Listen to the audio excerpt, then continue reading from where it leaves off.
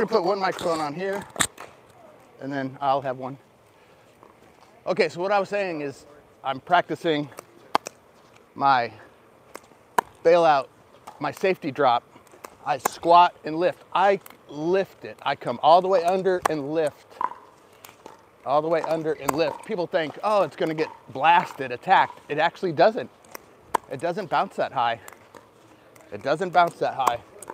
Plus, I'm usually giving it to a backhand, and then my partner should see that it's a perfect drop, and they should be right here blocking. They should be the screen. They are cutting off this gap. Me, when I do that, I come up slow. They have the gap closed, so I come up slow. I don't have to rush up and get burned. I come up slow, and then I'll do a reset, and then now, boom, I'm to the line. So I do squat and lift, squat and lift. I come up slow, and then I just keep feeding that corner. Keep feeding that corner, wait for this guy to move. This person can make the mistake by putting it a little high, and then I can go there. So there's always, I dink to set up a shot. I don't dink just to dink. I dink to set up, to get them out of position. Uh-oh, that's not good. Okay, so I dink to get them out of position. Okay, so whoever is on there, just fast forward to that. Here, you can watch these guys for now. I'm gonna pick up the balls.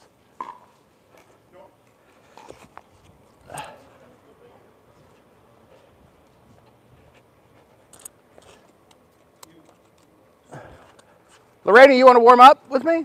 Okay.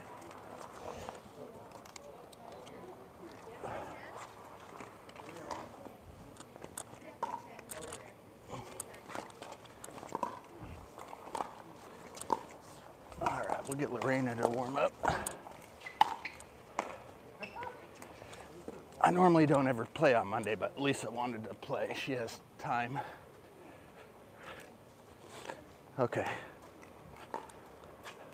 Let's go in this corner now.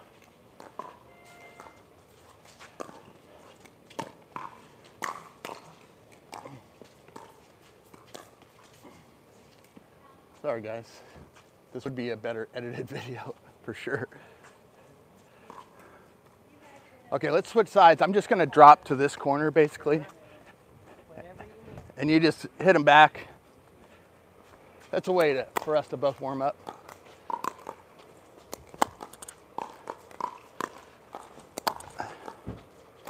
So this is my safe drop.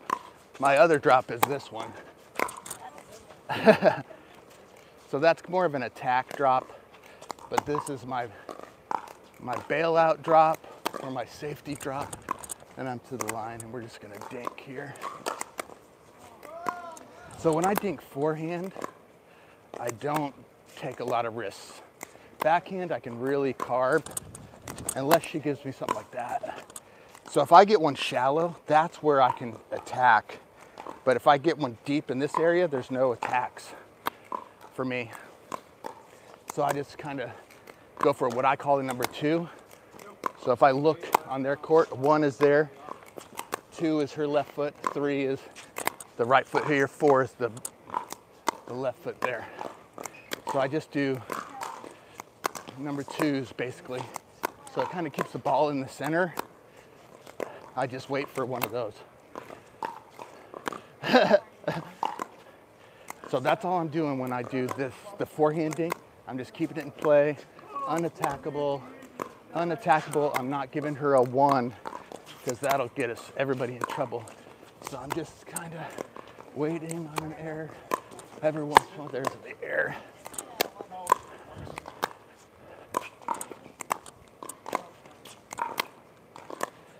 So that could be attackable, but we're just warming up.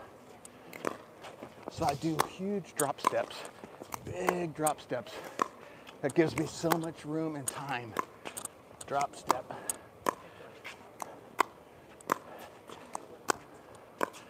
So this is good practice for her too. Cheater, she cheated. Wrong side. So every once in a while, if you can get that person moving, you can give them that volley that I just gave her. If I get her to move back and they aren't a super aggressive player, you can get them on that volley. So always be ready for an attack too, Lorena. So that bounced high enough to attack. And just like a baby attack. Pretty much I don't attack. I'll just try to set up my partner because I can just be in this game all day.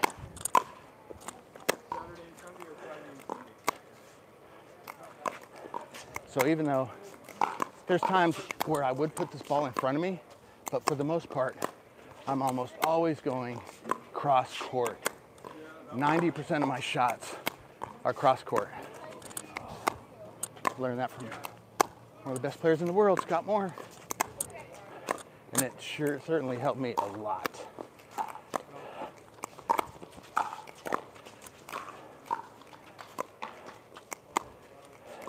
So, and every time sometimes I'll get lazy, but every time I dink, I'm ready for an attack.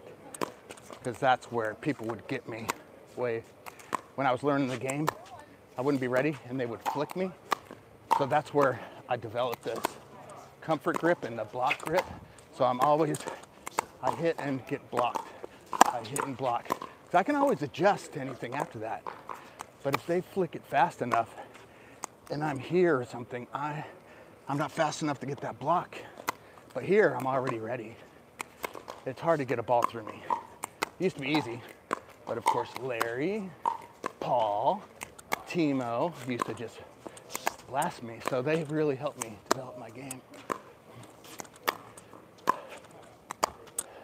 So it's okay to go back. I let a lot of balls bounce because I can see the court.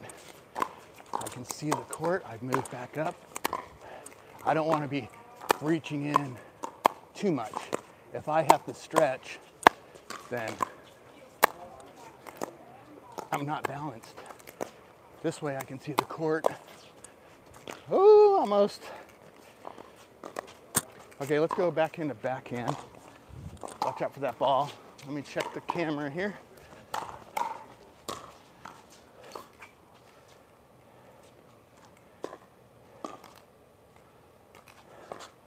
Okay, thanks.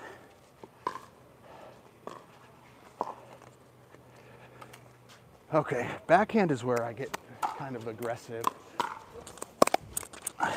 It's all right.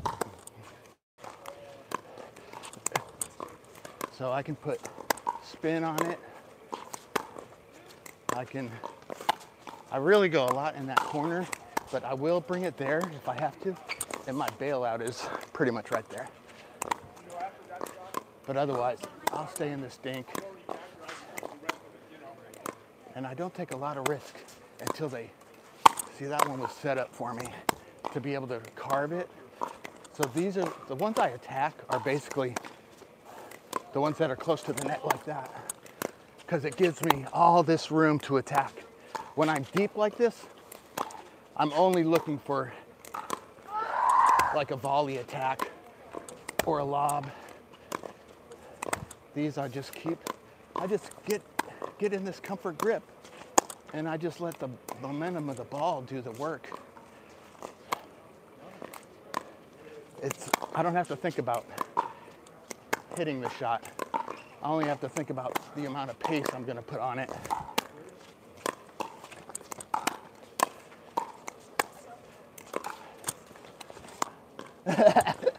It wasn't there. So I try not to give too many volleys to this person because my partner's probably moved to center. So if I give her one of those, she can attack in front of her. And that's me roasting my partner. Because we want to cover middle. We're just waiting on an error. That's where I can I can rip it over. So didn't do my slice, I did a roll. So it's nice to have all these different, and that's one of my bailouts, just in that corner. Because I know my partner's gonna have the block, and then I can take my time getting back into position. Oh, it wasn't there. That's my, like, Ben John's roll. It's a work in progress.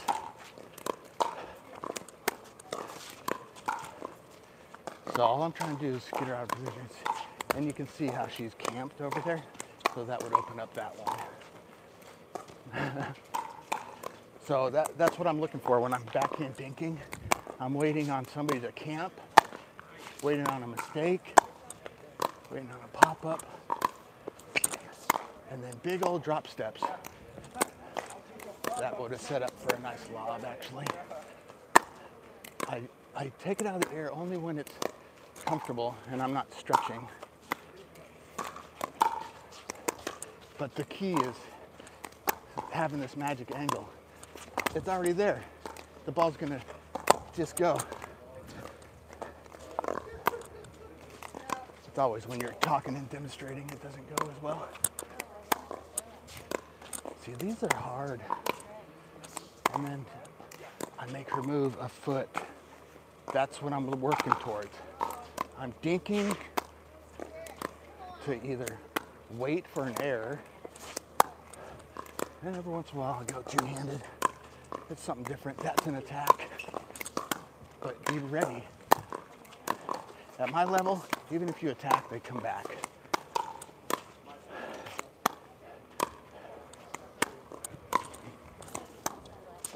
Plus I'm looking for an around the post.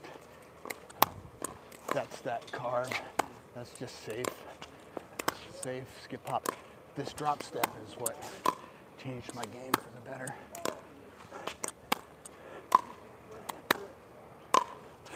That would be the error I would have ripped in front of me.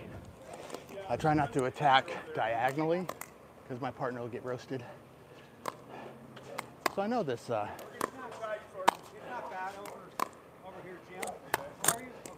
I know the title says solo drill. I'll switch it. But since when somebody comes and they're a good dinker, it's fun to just dink practice. A lot of people don't get enough drill time, but the only way to get good is to drill. And everybody says they want to drill, but you end up playing within 5 minutes. Me, I can drill all day until I run out of water. So so another way to, if you're new to pickleball, to get good or force yourself to practice is to sign up for a tournament. So that's how I started. My wife signed me up for a tournament. I'm like, okay, I'm not gonna suck, so I started practicing. And then my friend Larry, who was watching, asked me to play in nationals with him, and I was just a scrub at the time. So I'm like, I'm scared. He was 4'5". So I was like, okay, I'm not gonna look stupid. So I hit probably 100,000 balls over a 4-month period, and we won gold. I also won mixed. So I got 2 gold, 2 national championships. Now I'd like to get one at senior pro, but that might be. That's all about partners. Okay, I hope this microphone's working well.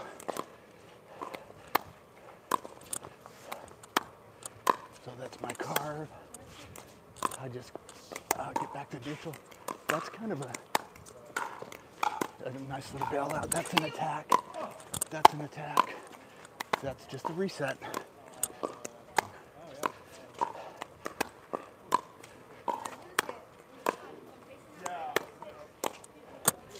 Very good though. Very good.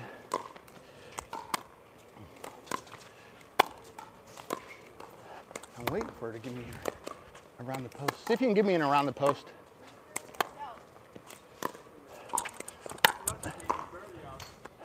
Again. That's a tough one. Okay, let me give you a couple. Not quite there. That's a good bailout though. Let me try again. Yeah, be patient. Wait a long time. Yeah. And it'll clear that post.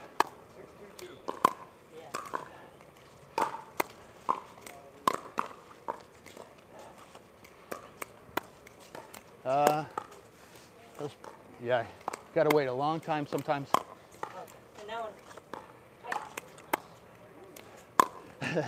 Hey, almost. Okay, so that's it for that live stream. It was good practice. Drilling. Drill, drill, drill, drill, baby, drill. Okay, CoachDaveLive.com. See ya. Boom, hit a like button, hit subscribe. Thanks. Sorry about the audio.